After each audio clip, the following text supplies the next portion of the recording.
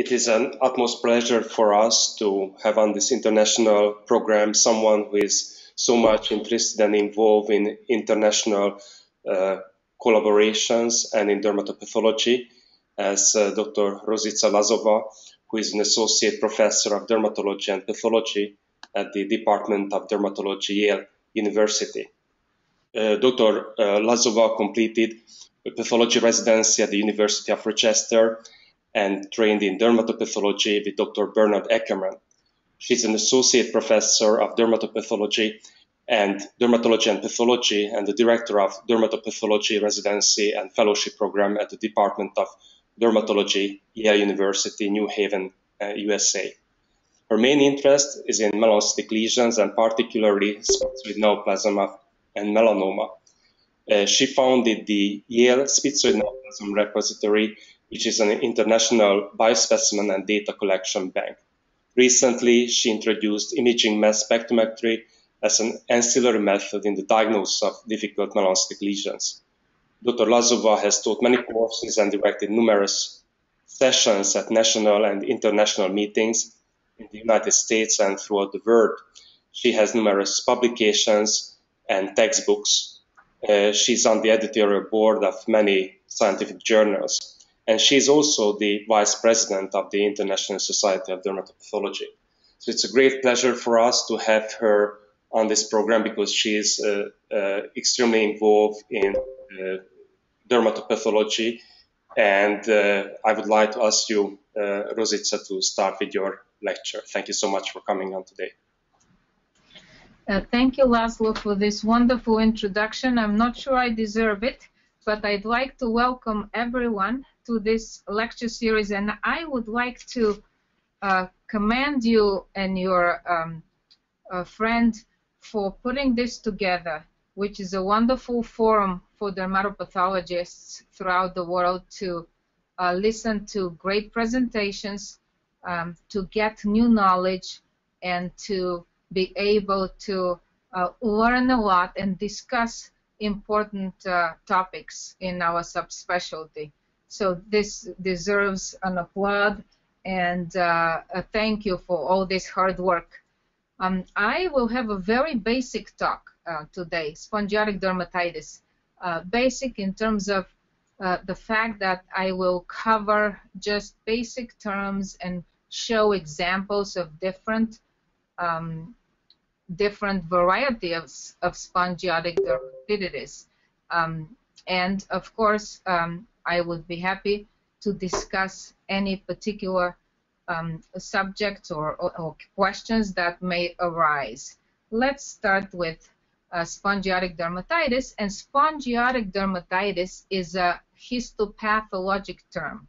The clinicians rarely say, oh, the patient has spongiatic dermatitis. They say the patient has eczema, eczematous dermatitis. So that's what they usually use as a clinical term, but because there is spongiosis as a feature of histopathology, as the main histopathologic finding, we call this inflammatory condition of the skin spongiatic dermatitis. And what is spongiosis? Spongiosis is defined as an intercellular edema within the epidermis. And here is a schematic. These are keratinocytes of the spinous layer of the epidermis. And as you can see, they have nucleus, cytoplasm, and all these intercellular connections are the intercellular bridges. When edema fluid accumulates between cells in the epidermis, between cells of the spinous layer in the epidermis, these intercellular bridges are stretched and the spaces are widened. To go to a further detail, these intercellular bridges are actually the desmosomes between the epithelial cells. So here is how spongiosis looks in real life. This is a high-power view of the epidermis with a portion of the granular cell layer, but the majority of our screen shows the spinous layer of the epidermis. And we see that The spaces between the keratinocytes are widened, and we can even see the intercellular bridges. So this is spongiosis. Where does this edema fluid come from to go in the epidermis? Well, this is important to know as a pathophysiologic process. It comes from the superficial vessels, from the blood. This is serum or edema fluid that leaks out of the vessels, and then it goes into the epidermis, and then we use the term spongiosis. When spongiotic fluid becomes increases in volume and there is tremendous spongiosis, tremendous separation between the keratinocytes, they can detach from each other, and then the spongiotic fluid can accumulate and form spongiotic vesicles. So this accumulation of spongiotic fluid within the epidermis is termed spongiotic vesicles. Here is one spongiotic vesicle and a portion of another. So this is a space in the epidermis that has some edema fluid and a few inflammatory cells. At the periphery of the spongiotic vesicle, we see a portion of the epidermis, particularly the spinous layer, with spongiosis and intercellular bridges that are now visible because they are stretched by the spongiotic fluid. So, by definition, spongiotic dermatitis is an inflammatory disease of the skin in which the principal histopathologic finding is spongiosis. What is exocytosis? Exocytosis is the presence of inflammatory cells within the epidermis, leukocytes of different types. These inflammatory cells may be lymphocytes, they may be neutrophils, or they may be eosinophils. And the type of the inflammatory cell seen in the epidermis can really help us with making a correct diagnosis, because certain diseases present in a certain way with a specific inflammatory cell type that predominates. Here is an example of exocytosis. In this case, there are lymphocytes that are present within the epidermis, inflammatory cells, lymphocytes in the epidermis pointed by the arrows. This exocytosis is accompanied by spongiosis. We can see how stretched the intercellular bridges are, and here the beginning of the formation of spongiotic vesicles, separation of the keratinocytes and accumulation of spongiotic fluid. As we mentioned, in spongiotic dermatitis, we may have different inflammatory cells that predominate: lymphocytes, eosinophils, and neutrophils. Now, spongiosis with predominantly lymphocytes can be seen in a number of inflammatory conditions, which are termed in different ways. As we mentioned, the spongiotic dermatitis is an inflammatory disease of the skin in which the principal histopathologic finding is spongiosis in the epidermis. Under the term spongiotic dermatitis are included a number of clinical entities that share similar histopathologic findings, the main of which is spongiosis. They also share similarities in the morphology of the individual lesions clinically.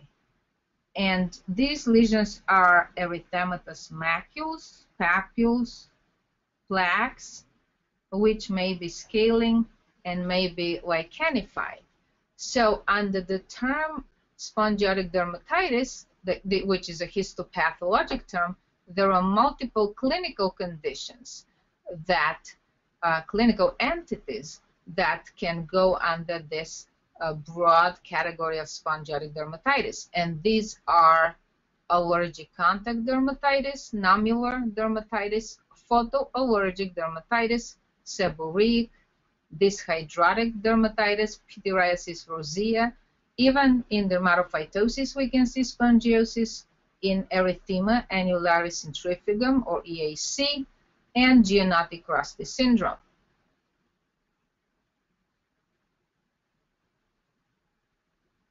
I cannot advance for some reason.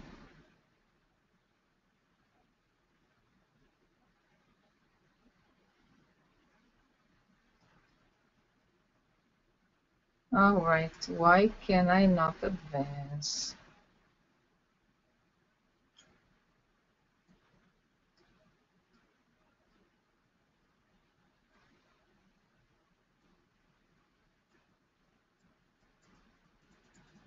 It's not happening.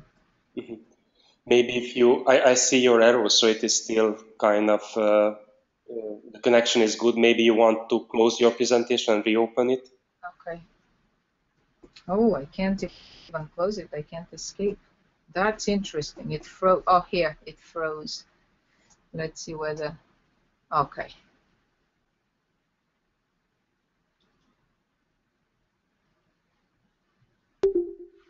Do you have to send me again the...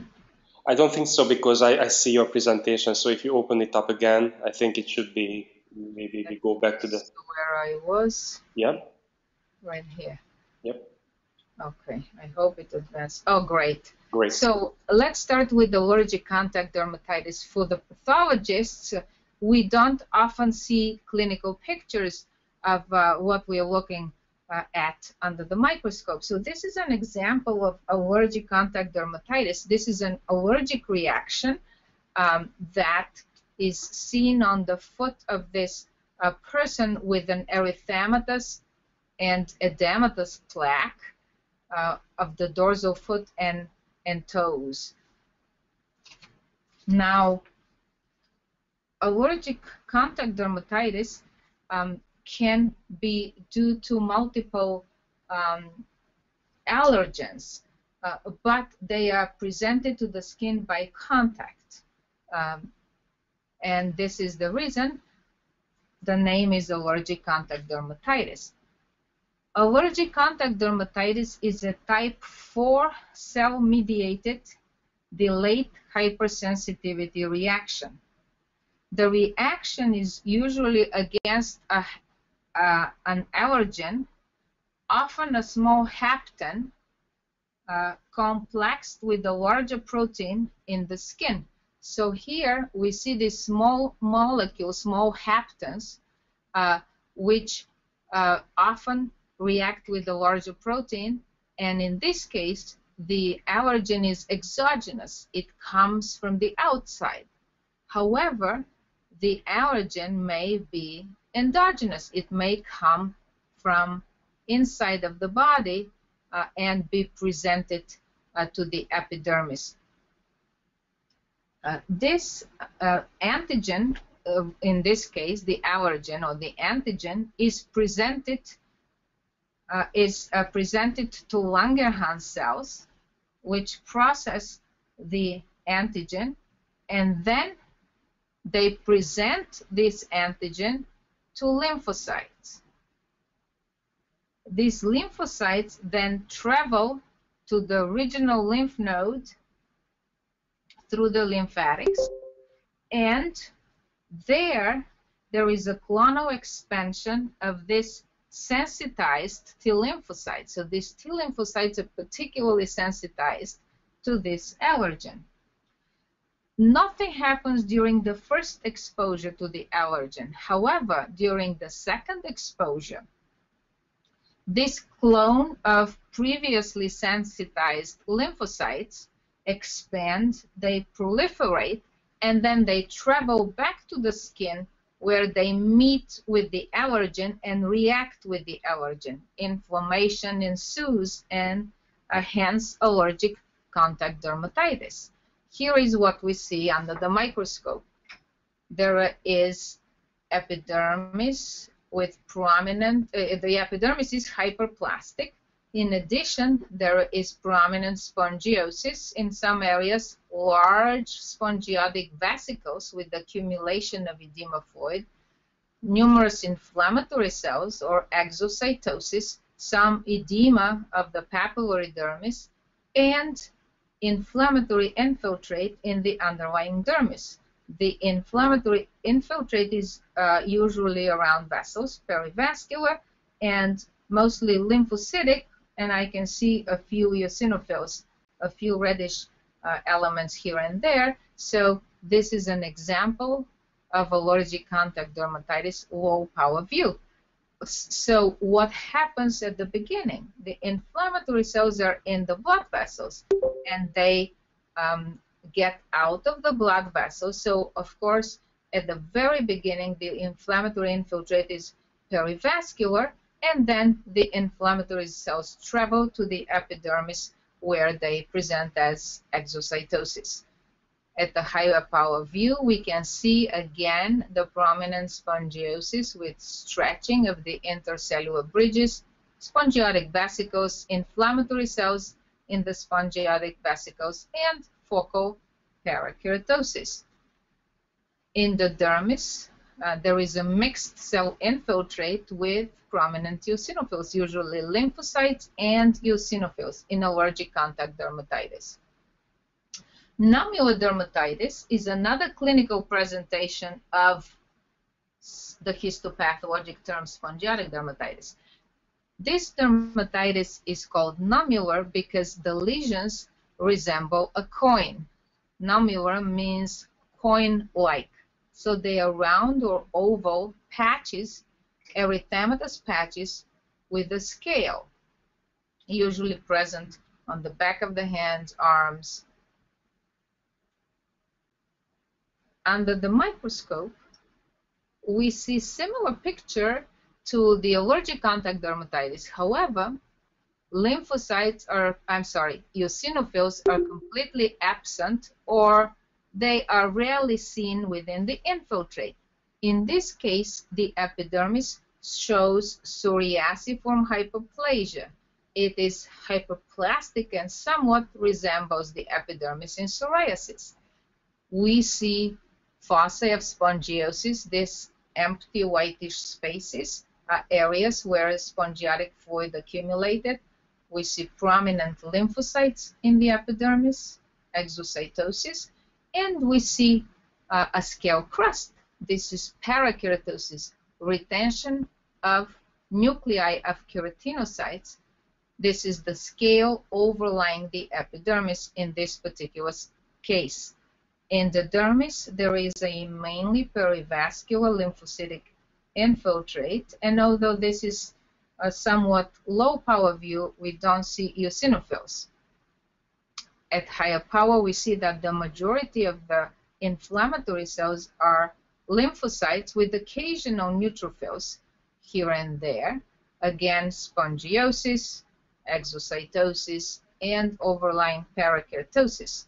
This is nomular dermatitis. The lymphocytes are the main inflammatory cell in the dermis. Eosinophils are rarely, if ever, present in nomular dermatitis. Dermatitis could be, eczematous dermatitis could be acute, could be present for a while, or it could become chronic after repetitive exposure to the allergen. In this case, on the right, we see chronic dermatitis, which is secondary to nickel from the button of these genes. So that's chronic nickel dermatitis.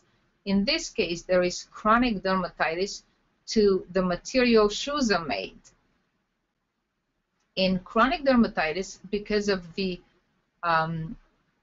long time in which the dermatitis is present, in addition to itching, there is a lot of rubbing, and the lesions are lichenified. They are thickened. There is a scale crust that covers the lesion. What do we see under the microscope in cases like that? we see the main findings of spongiotic dermatitis, which are mainly spongiosis in the epidermis, dilated spaces, widened spaces between the keratinocytes in the spinous layer. We see inflammatory cells, in this case lymphocytes, exocytosis in the epidermis, and in this case, because it's chronic dermatitis, we see a lot of lichenification. In other words, there are features of lichen simplex chronicus. What are these features? The thick, elongated ridges. Overall, the epidermis is thickened and shows somewhat psoriasiform epidermal hyperplasia. We have prominent granular cell layer, hypergranulosis, or thickened granular cell layer. We see overlying parakeratosis and a little bit of serum in the scale crust. So these are the features of lichen simplex chronicus. Maybe, it's hard to tell here, but there is a little bit of fibrosis of the papillary dermis. This is not bad, with vertical streaks of thickened fibers in the papillary dermis. In addition, there is an inflammatory infiltrate of lymphocytes around superficial vessels. Spongiotic dermatitis has different stages: early, fully developed, and late. Dr. Bernie Ackerman published an entire book that was called Lives of Lesions. And in this book, he examines different clinical entities at different stages. When you biopsy an early stage of psoriasis or early stage of spongiotic dermatitis, it's going to look in one way. If you biopsy a fully developed lesion, it will look different. If you biopsy a late lesion, you may not even find diagnostic changes of whatever the entity is. So it's very important to know which lesion to biopsy, and it's important to know what you're dealing with: early lesion, fully developed, or late. In this example, we have an early lesion of spongiotic dermatitis. As we mentioned earlier, the first step is the extravasation of inflammatory cells.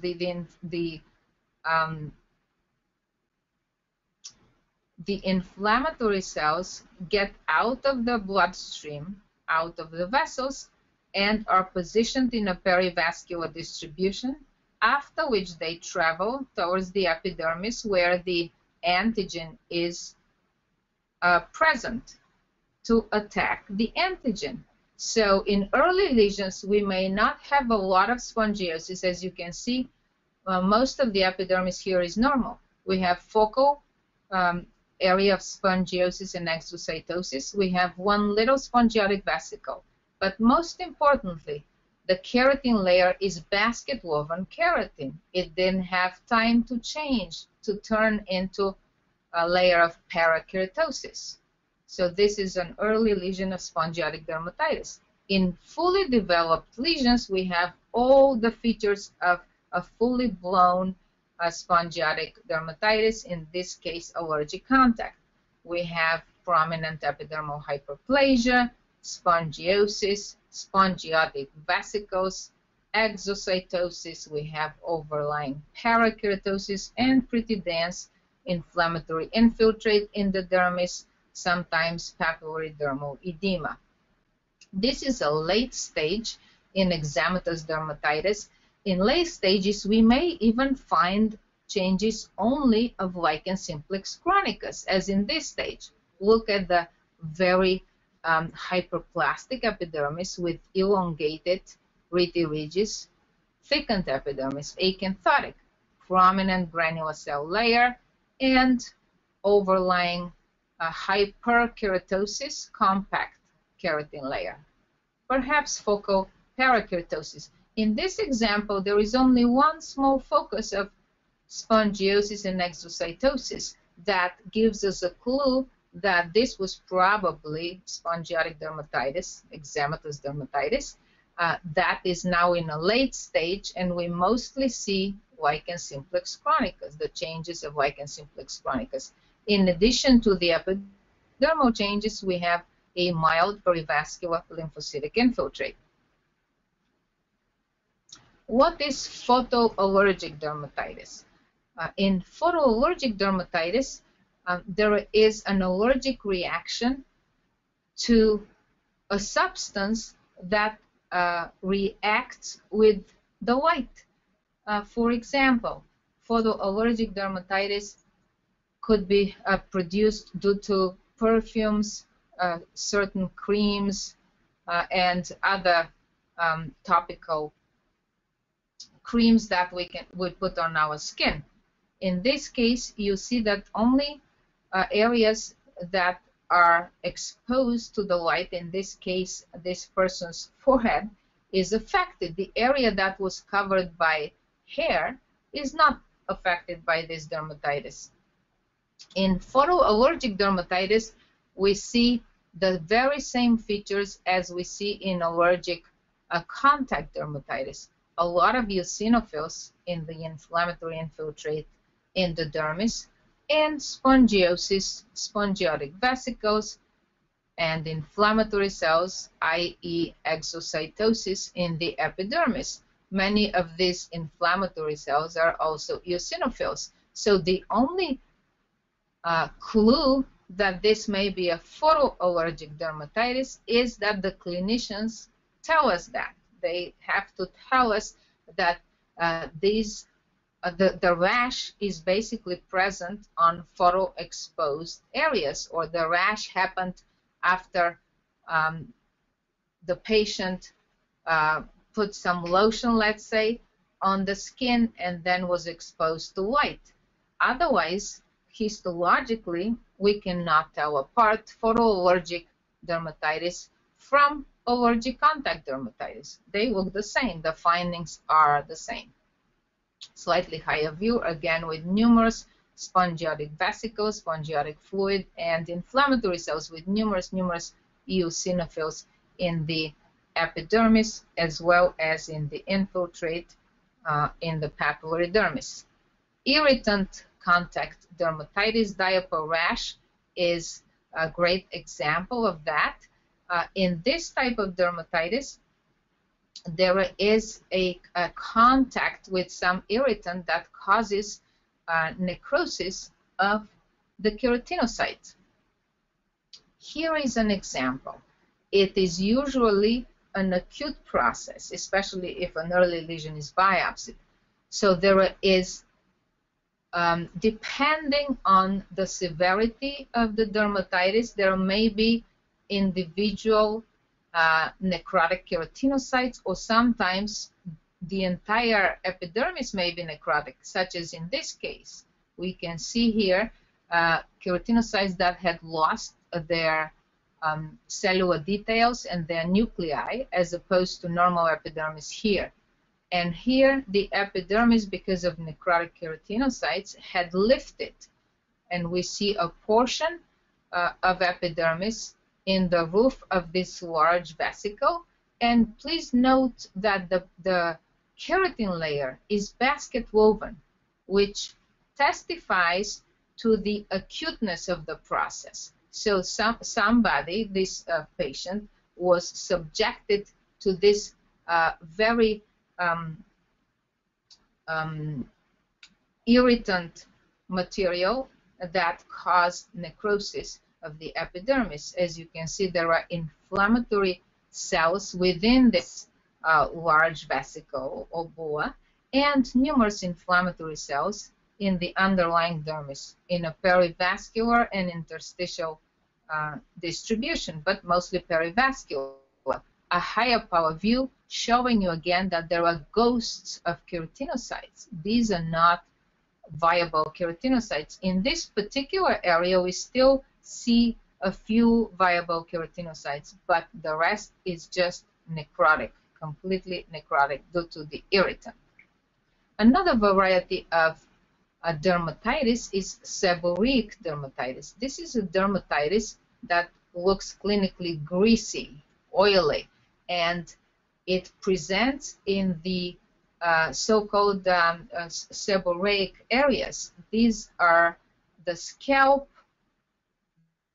usually forehead, around the ears, a little bit towards the neck. Seborrheic dermatitis presents as erythematous papules and plaques with a greasy scale. In general, all the features we see in spongiotic dermatitis are seen in seborrheic dermatitis. In other words, we can see spongiosis, exocytosis, and an inflammatory infiltrate in the superficial dermis. One feature that can point us into the direction of seborrheic dermatitis is the presence of parakeratosis at the lips of follicular ostia. So this is a hair follicle here. Here is the hair shaft. It is slightly dilated, and at this follicular ostium, right at the lip with the epidermis, adjacent epidermis, we see parakeratosis. So parakeratosis seen at the beginning of the follicular ostia is a clue to seborrheic dermatitis. This hydrotic dermatitis presents with deep-seated vesicles and nodules on the palms and soles. As you can see, these vesicles can rupture and they open up eroded areas on acro skin. They are itchy and they can present with pain. Under the microscope, we identify that we are dealing with acroskin. We have epidermis that is very hyperplastic in this case. We have a still pretty good granular cell layer, and this is compact, thick layer of compact keratin. In this hydrotic dermatitis, again, we see all the features of spongiotic dermatitis. Spongiosis in the spinous layer, spongiotic vesicles, and because clinically this dermatitis presents with deep-seated vesicles, what are these vesicles? I'm sorry. These vesicles are basically the spongiotic vesicles that have accumulated spongiotic fluid and inflammatory cells. There is also an inflammatory infiltrate in the dermis. Usually, eosinophils are rare or not present at all. Higher view to show you the spongiosis, spongiotic vesicles, and exocytosis.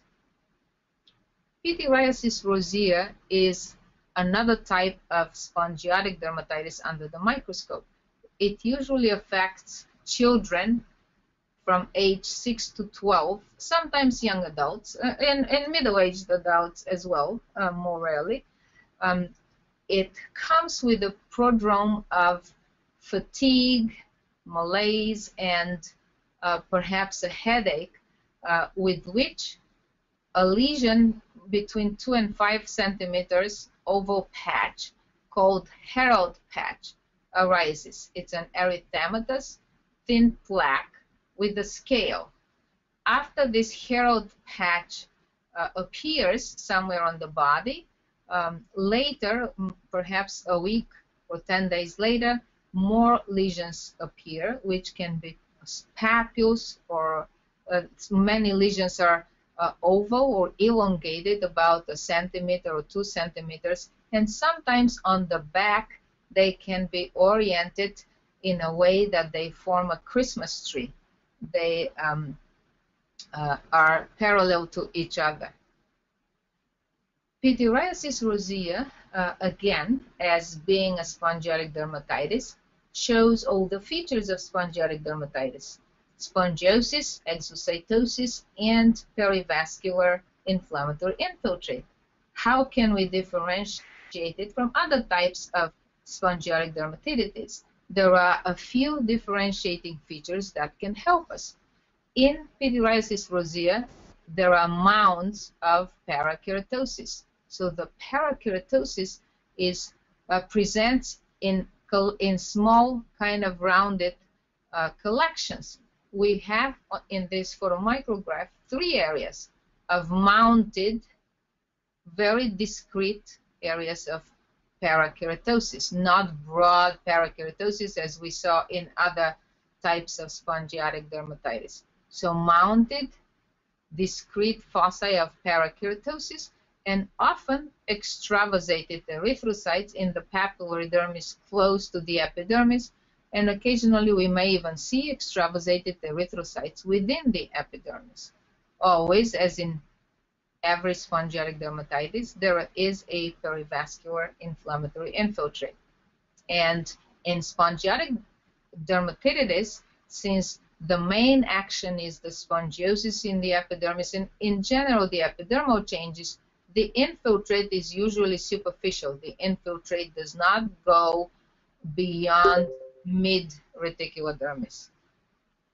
Higher power view, here are the mounds of parakeratosis, discrete mounds, exocytosis, spongiosis, extravasated erythrocytes. As I mentioned, this may be a clue together with the mounted parakeratosis for pityriasis rosea.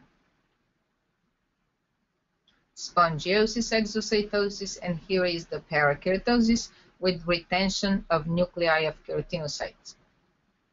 Dermatophytosis is a superficial fungal infection which may mimic clinically dermatitis. Here is an erythematous patch with a scale, and it can present, although it's a fungal infection, it can mimic spongiatic dermatitis under the microscope because we may see spongiosis, spongiotic vesicles, and exocytosis together with an inflammatory infiltrate in the superficial dermis. So if we are not careful and if we do not examine the keratin layer and if we do not perform a PAS stain, we can make a diagnosis of spongiatic dermatitis when the patient actually has a superficial fungal infection.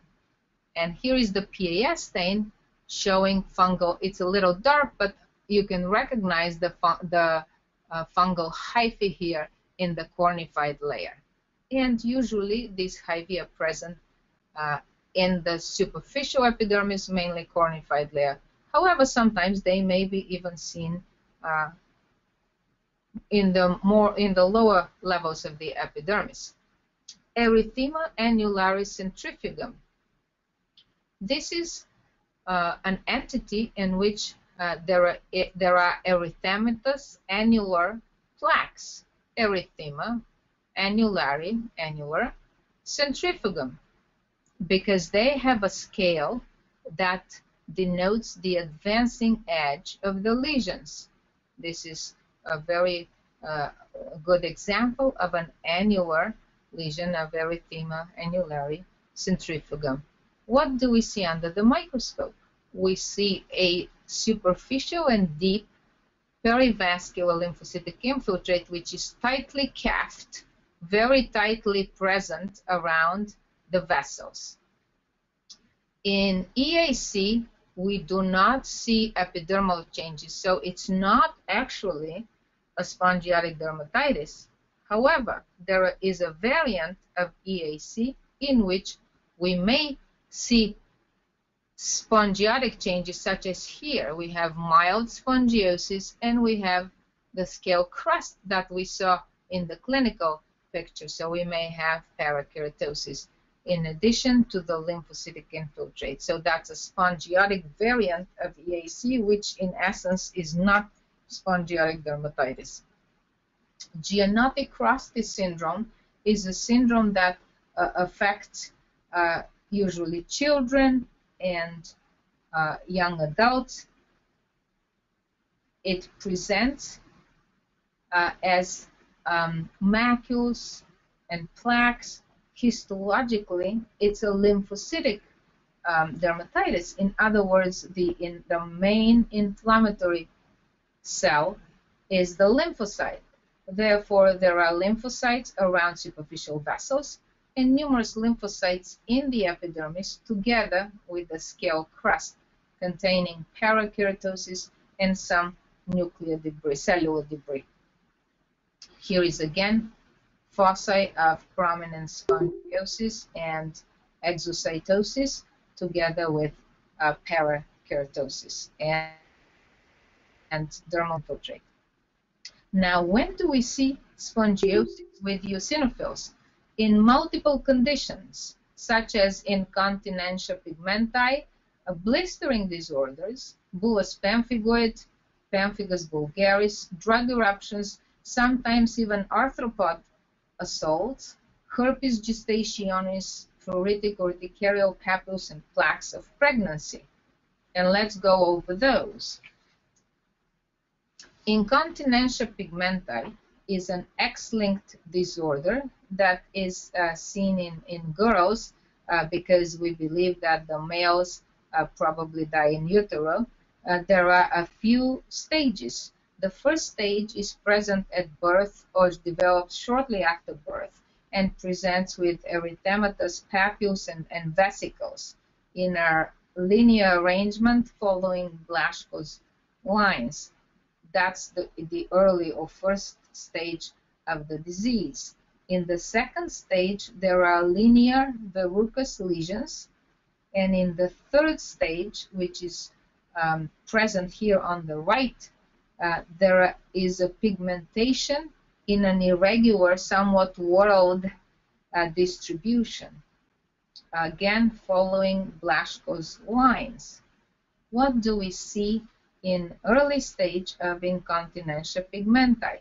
Prominent spongiosis in the epidermis with large spongiotic vesicles and numerous eosinophils within the spongiotic vesicles and within the adjacent epidermis, as well as underlying dermis.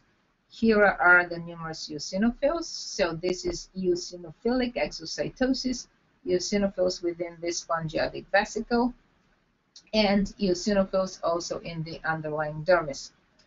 Bullous pemphigoid is a blistering disorder in which we see very tense bullae on erythematous base.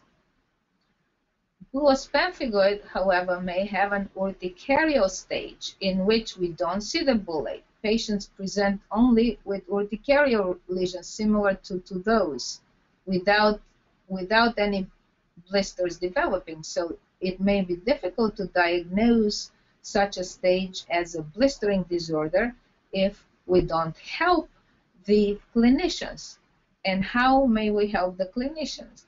In those cases of bullous pemphigoid, which still don't have formed bullae or blisters with subepidermal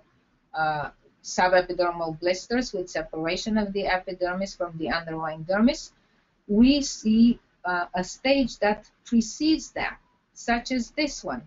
There is a dense inflammatory infiltrate in which eosinophils predominate in the dermis. In addition, we see a lot of eosinophils in the epidermis and collections of eosinophils in spongiotic vesicles. Whenever we see eosinophils climbing up the epidermis and within the epidermis, this is a clue to a blistering disorder.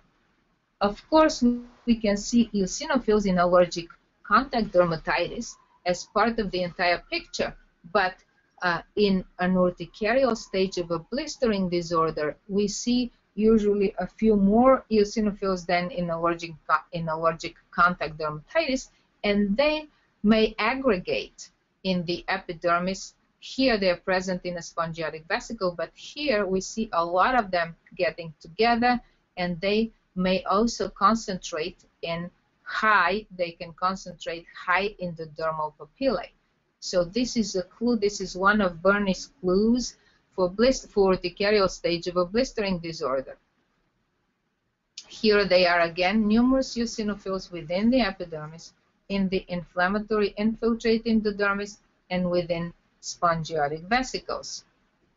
Pemphigus vulgaris can also present with an urticarial stage. It's a blistering disorder in which the bullae are flaccid and they are easily eroded, and they leave these large eroded surfaces.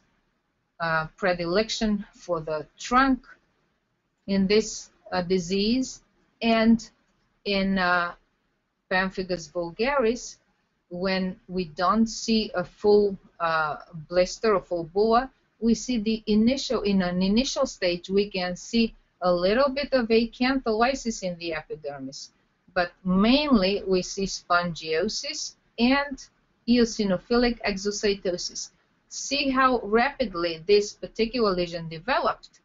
We still have normal basket woven keratin layer, so everything really happened very rapidly, and there are numerous eosinophils in the underlying dermis.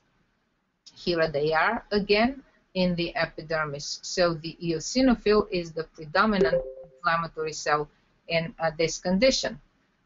Pemphigus foliaceus is a type of pemphigus which is superficial, and the vesicles are very thin, flaccid vesicles that easily rupture and leave those trails. Under the microscope, we see acantholysis in the upper layers of the epidermis. Here are a few acantholytic cells and a little bit of a roof of a small vesicle. Again, what can help us? What is the clue that we may make the diagnosis when we don't have a well-developed vesicle? The fact that we have spongiosis and exocytosis with eosinophils and inflammatory infiltrate in the dermis containing eosinophils is a clue. If we are lucky to see the acantholysis in the upper layers of the epidermis, that definitely can help us in the differential diagnosis. Drug eruptions is another area, another whole group of conditions in which we may see spongiosis. In general,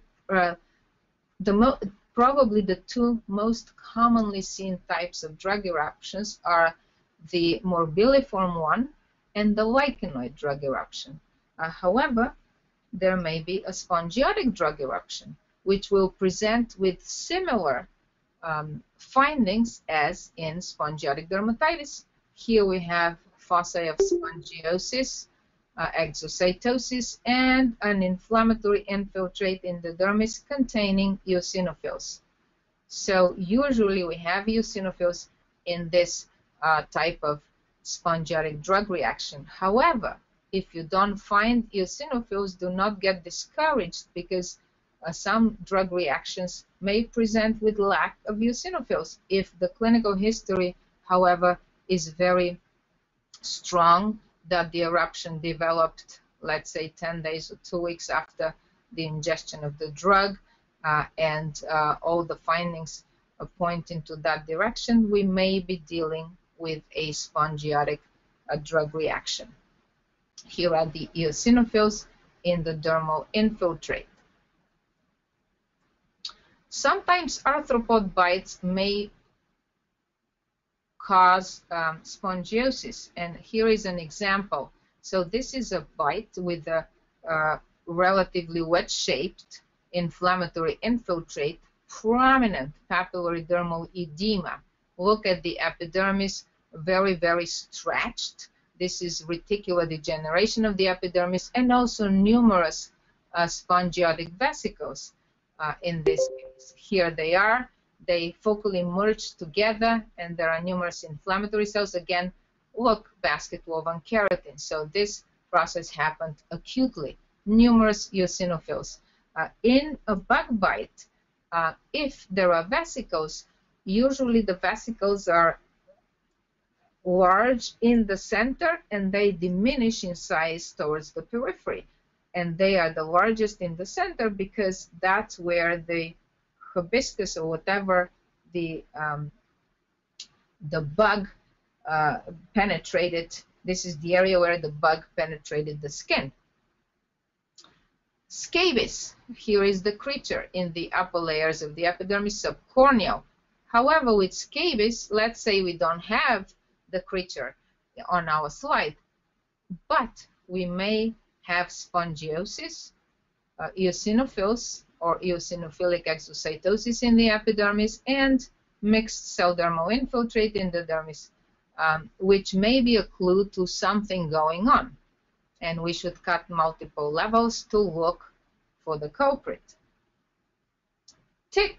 In a tick bite, as you can see here, here is the tick, and this is the skin, and large spongiotic vesicle here formed right next to the head and the mouth parts of the tick, filled with neutrophils. So, and eosinophils. Spongiosis may occur in different conditions that are not necessarily spongiotic dermatitis, but can be explained by different factors. Herpes gestationis presents in the second trimester with arcuate lesions, which may be erythematous, and there are definitely some bullae and vesicles and blisters. In herpes gestationis, again, we may have an urticarial stage in which there is only spongiosis. Occasional eosinophils, look at these few eosinophils trying to go up in the epidermis. This is the clue that maybe we are dealing with an urticarial stage of blistering disorder. And then in this case, immunofluorescence studies may be very helpful. Here they are again, climbing the epidermis. Pruritic urticarial papules and plaques of pregnancy or PUP, they usually appear in the prima gravida in the third trimester, and near the umbilicus is the site of predilection. Papules and plaques, erythematous. Again, we may see the urticarial stage with spongiosis. Look at these eosinophils again in the epidermis, and mixed cell infiltrate of lymphocytes and eosinophils in the dermis, papillary dermoedema. At times, it may be impossible to tell apart histologically whether we are dealing, to tell apart these lesions, whether we are dealing with PUP or bullous pemphigoid or pemphigus vulgaris in their urticarial stage. That's why immunofluorescence studies are mandatory, helping us to see what may be the actual diagnosis. Now, sometimes we see spongiosis with neutrophils. We may see that in dermatophytosis, in toxic shock syndrome, IgA pemphigus, urticarial stage. In dermatophytosis, we see a lot of neutrophils, usually in the upper layers of the epidermis. We may see small pustules. Pustule is a collection of neutrophils in the upper layers of the epidermis.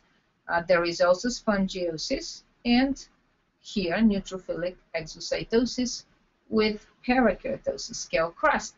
And this is the PAS stain, multiple fungal hyphae in the thickened cornified layer that also contains parakeratosis. Here are the neutrophils, again with numerous hyphae in the vicinity, beautifully stained by the PAS stain. Sometimes we may see follicular spongiosis in infundibular folliculitis, eosinophilic folliculitis, or atopic dermatitis. Infundibular folliculitis, what is this? Well, it's an inflammatory condition in which we see mainly the main changes are seen in the infundibulum of the hair follicle. So here in this infundibulum, we have the same changes we see in spongiotic dermatitis, but they are not present in the adjacent epidermis. We see spongiosis, exocytosis, and spongiotic vesicles. Eosinophilic folliculitis is folliculitis in which the predominant cell is the eosinophil, filling the expanded follicular infundibulum. Numerous eosinophils and neutrophils. In miliaria, which is acrosyringeal problem, we may see spongiosis. Miliaria crystallina, rubra, and profunda are different types of miliaria depending on which portion of the eccrine duct is affected. Miliaria crystallina affects the sweat duct within the stratum corneum. Miliaria rubra, the sweat duct within deeper layers of the epidermis and profunda deep at the base of the epidermis and at the level of the papillary dermis. Spongiosis could also be seen in other conditions, and there is only one that I would mention. And I am sure most of you have recognized this as mycosis fungoides. Why?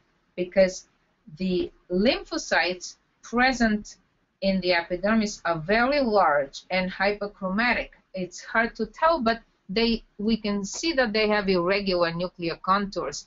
Also, in mycosis fungoides, there are a lot of lymphocytes in the epidermis for very little spongiosis. So very little accompanying spongiosis for a big density of cells, which in this case are not inflammatory cells, but neoplastic cells, because this is cutaneous T-cell lymphoma. So there is a spongiotic variant of cutaneous T-cell lymphoma. And I would like to thank you very much for your attention.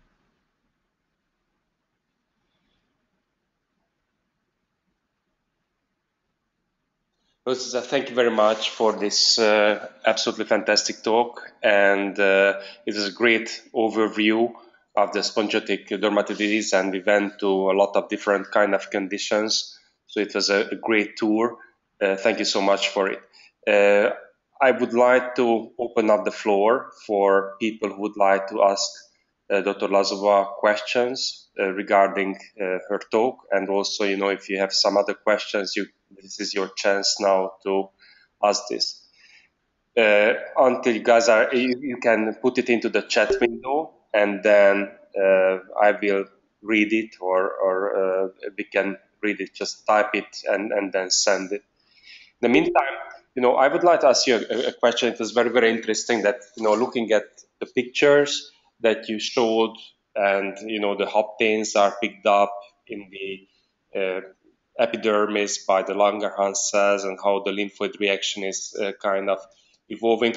I always wanted to do, one of the things is to do a confocal imaging of the mechanism. And that would be a super interesting study, I think, because we have these theories, but basically we would be able to image the epidermis and being able to label those cells. And actually, I know that animal models probably show it, but it would be very, very interesting to see how the pathways are actually changing in different kind of spongiotic processes. Have you thought about that? Or in Yale, you guys have facilities to do maybe live confocal imaging? That's a great idea. Some people have actually, with special cameras, they have photographed melanocytes, how they transfer the melanosomes to keratinocytes and stuff like that. So it would be very interesting to photograph how the whole inflammatory process begins, and what cells go where and why. So that's fascinating if we can do that. We at Yale do not have a confocal microscopy, and therefore we haven't thought about studying that by this modality, but it would be really very interesting to do that. And probably some other people are thinking of doing it. Yeah, I think I used to do confocal imaging, and that was one of the things that I always wanted to do, but it is, never happening, because we would be able to learn a lot of interesting thing about it. And also for mycosis fungoides, it was a very good thing to hear that at the end of the talk, that what is your biggest clue, or what do you really put the most? This one that you are showing is a really atypical one, but there are cases which are really coming with a lot of spongiosis. What is your best and most reliable clue for differentiating cutaneous T-cell lymphoma? Because there are sometimes, the psoriasiform spongiotic dermatitis that turn out to be lymphoma. What would be your suggestion or best clue for differentiating CTCL from like a reactive process? That's a very good question, because often it's very difficult the biopsy comes with the questions eczema or CTCL, and things are not that clear as in this photograph. There is often more spongiosis than is expected. We're expecting to see if this was a CTCL patient, CTCL case. So basically what I look for is the amount of spongiosis. If there are a lot of lymphocytes with little spongiosis, to me, this is in favor of CTCL. There are not, usually in CTCL, there are no spongiotic vesicles. The spongiosis is minimal. Also, I look at the cells. The cells are usually large. They are usually hyperchromatic, and their nuclear contours are irregular. But again, this could be a subtle finding. And often, multiple biopsies over time, over years and years, may be necessary to make the diagnosis of CTCL. And there are even patients who have CTCL, and at times when they are biopsied, their lesions only show changes of spongiotic dermatitis. So maybe they're so subtle that we cannot diagnose them at one point. I see. Well, I'm actually a true believer that there is some sort of an antigenic process that is basically ticking off the normal mechanisms and making it, a clonal neoplastic process from something that is like a chronic eczematous thing, and the machinery is kind of very, very similar that a chronic eczematous process is using, and there is not such a big difference regarding, the pathway between CTCL, or at least, those that are very close to spongiotic processes and the malignant lymphoma. I agree completely, yes. Rosisa, thank you so much again. Well, we have here a question from Saira. How to differentiate bullous diseases from vesicles in other dermatitis? And what is your opinion? When would you order immunofluorescence? And then there is another question also. Okay, so if we have classic changes of bullous diseases in bullous pemphigoid, there will be a subepidermal blister that will contain eosinophils within the blister cavity, and then there will be a mixed cell inflammatory infiltrate of lymphocytes and eosinophils in the dermis, underlying dermis. In pemphigus vulgaris, there will be acantholysis with tombstone appearance of so that the basal keratinocytes will be still attached to the bottom of the blister, and there will be collection again of inflammatory cells, but not much fluid within the blister cavity, with mixed cell inflammatory infiltrate in the dermis. In the urticarial stages may be tricky, but if you have an urticarial stage, then clinically they would submit the biopsy. I know that sometimes clinicians don't give us much information, but they would submit the biopsy as perhaps urticaria, something that is not eczema, because it's mostly dermal, and in those biopsies we may see one or two, just a few eosinophils going up to the epidermis with a little bit of spongiosis, and that would be a clue to a blistering disorder. If we have a lot of spongiosis and these spongiotic vesicles are intraepidermal, as we saw in the allergic contact dermatitis, this is spongiotic dermatitis. So in other words, in the blistering diseases, the separation, the formation of the blister is specific. For bullous pemphigoid, subepidermal. For pemphigus, acantholysis with suprabasal separation. With dermatitis herpetiformis, collection of usually neutrophils in the dermal papillae with separation there. And if we only see spongiotic vesicles well formed in the epidermis, scattered within the spinous layer of the epidermis, that would be for eczematous/spongiatic dermatitis. Thank you very much. And then Martina has another question. If you suspect bullous pemphigoid urticaria stage, do you do immunofluorescence on paraffin samples or ask for another biopsy? Right, so unfortunately we cannot do immunofluorescence studies on paraffin samples. They have to give us a fresh biopsy. They put the tissue in a special media called Michel's media, which preserves the tissue for immunofluorescence studies. The tissue is then frozen, and fresh frozen sections are cut and stained with immunoreactants. So unfortunately, another biopsy is needed, and it's important what to biopsy and where. To make a histopathologic diagnosis, you biopsy a well-developed lesion. You may even biopsy the blister, the edge of the blister, where you can include the portion of the blister and normal skin.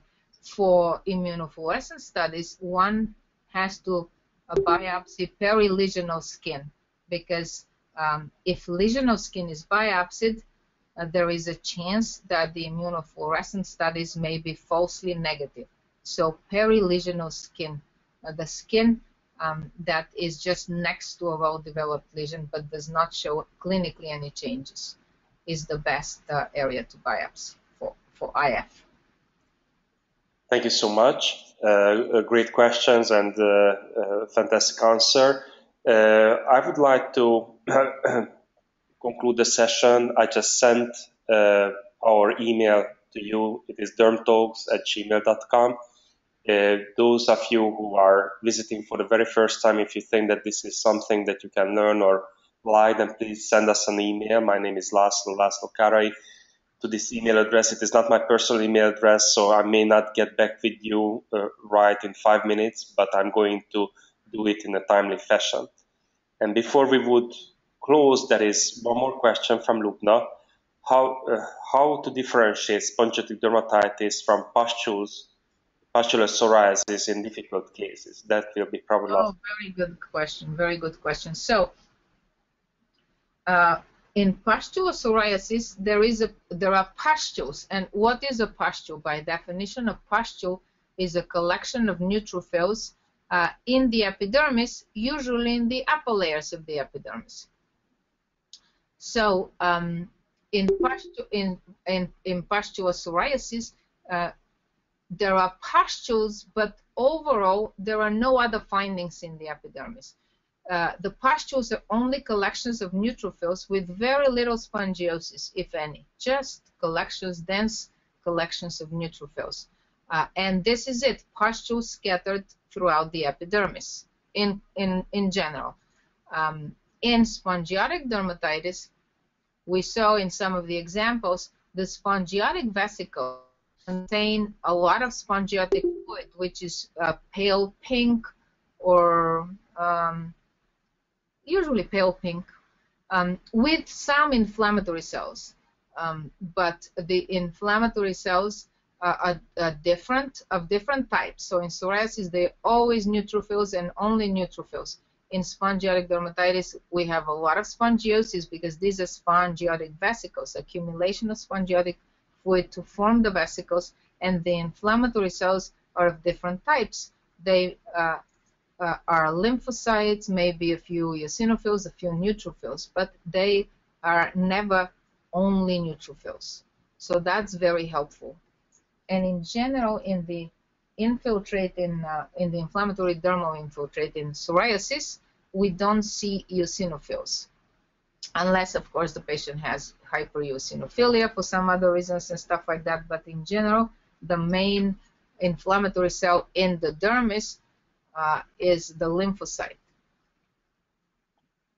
Great. Thank you so much, Rosica, and thank you so much for your hour and everyone to visit us and logging in for this afternoon meeting. It was a great session, and we are going to have a couple of talks again. Usually it is on Wednesdays at 5 o'clock. We try to keep it, and hope to see you there. We will send you information about that.